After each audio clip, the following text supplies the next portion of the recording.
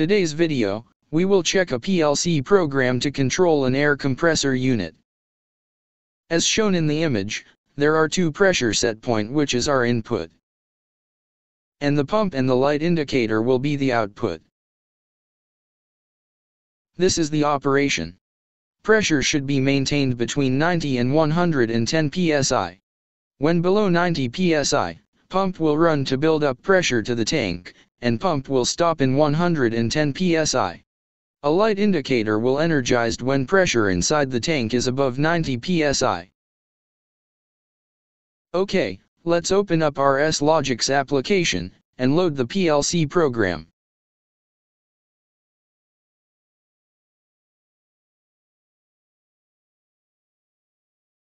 Under Program Files Ladder 2, there are two instruction which is JSR, jump to subroutine. On the first rung, JSR is labeled as input and output.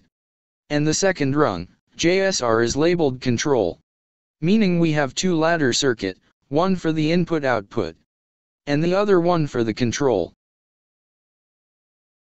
On the sidebar, you can see under Program Files, LAD 3 is for the input and output, and LAD 4 for the control. Let's open up these two files. This is the input-output ladder program. As you can see, we have here the 90 psi switch, and 110 psi switch as our input. And pump bit input, to energize the pump output. Also the indicator bit input, to energize the indicator light output. Now, let's go on to LAD 3, the control.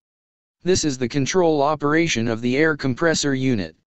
As you can see, there are timer instruction on the ladder program. From rung 0 to rung 2, this is where the pump will run below 90 psi. Instead of going straight to control pump, I use timer on delay and put also a one-shot instruction. This is to make sure that the pressure is really below 90 psi, before it energize the pump. The same thing for the cut-off pressure, which is 110 psi. When pressure reach 110 psi, pump will stop after 5 seconds. The timer instruction is set to 5 seconds, this is to prevent the pump to start and stop on small amount of time. Now, let's simulate the program and check the operation.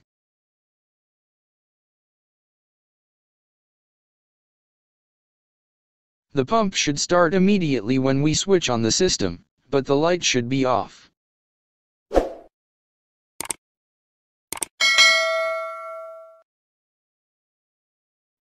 Then, let's toggle the 90 psi switch. The pump will remains on, and the light indicator should be energized. As you can see, there is 5 seconds delay before the light turn on, which is our preset time in our timer. Okay, let's leave the low pressure switch closed, and let's toggle the high pressure switch on as well. The pump should de-energize, and the light should remain energized. Now, the pump is off. Let's de-energize the high pressure switch. Pump should remain de-energize and the light indicator will stay on. And then, let's switch off also the low pressure switch. Pump should start back and the light indicator will get off. That was a simple PLC program to control the air compressor pressure, using PLC ladder program. See you next time for another PLC tutorial.